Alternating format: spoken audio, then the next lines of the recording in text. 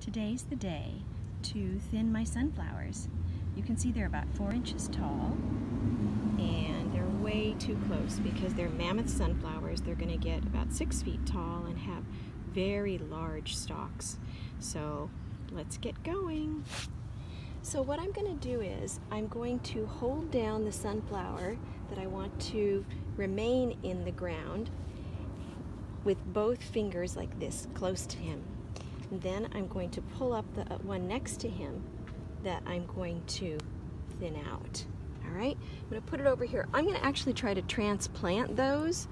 I don't know if they'll make it. I've never tried that before, but I'm going to try it. Let's do one more.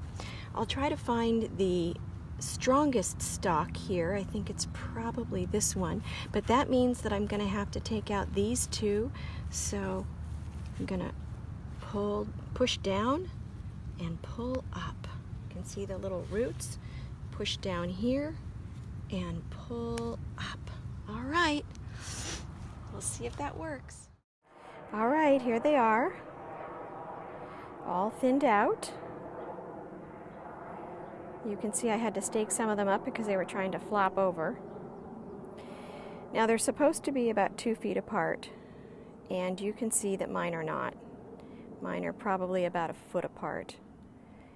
I just couldn't bear to pull out anymore. You can see that whole pile over there of the ones that I thinned out. Really hoping I'll be able to transplant them, but I don't have much hope because they don't like to have their roots disturbed once they sprout. At any rate, I'm very happy. My little hedgerow. It's going to be a sunflower summer.